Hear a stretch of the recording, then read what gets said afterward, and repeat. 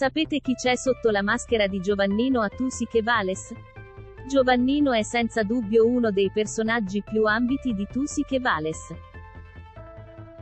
Da circa 2 anni, l'uomo mascherato fa divertire tantissimo e non perde mai occasione per dare fastidio a Sabrina Ferilli.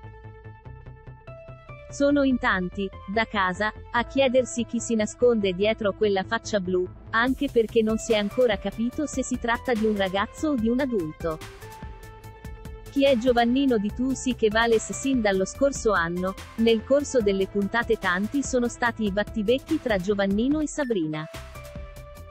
Anche nell'ultima registrazione i loro siparietti ha anche fatto divertire tantissimo. Oggi vi sveleremo chi si nasconde dietro il mantello rosso.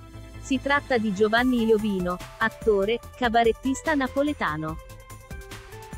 Giovannino ha 27 anni, come detto in precedenza è originario di Napoli e fin da ragazzino è sempre stato amante del mondo dello spettacolo. Per 5 anni ha lavorato come animatore nei villaggi turistici, poi ha intrapreso una carriera nel mondo del cinema.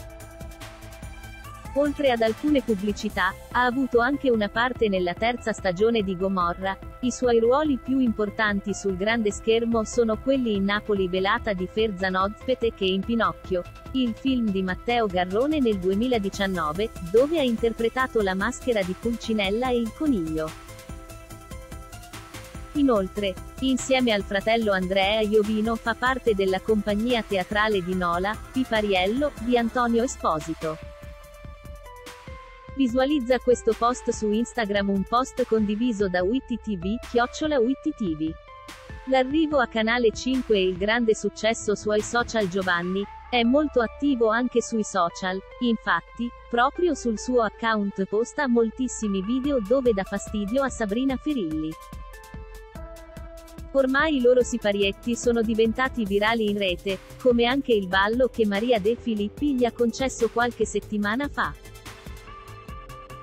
Insomma, la sua presenza a Tusi che Vales ormai è fissa e nessuno da casa ne può fare più a meno, chissà se verrà confermato anche il prossimo anno. Per ora non ci resta altro che attendere.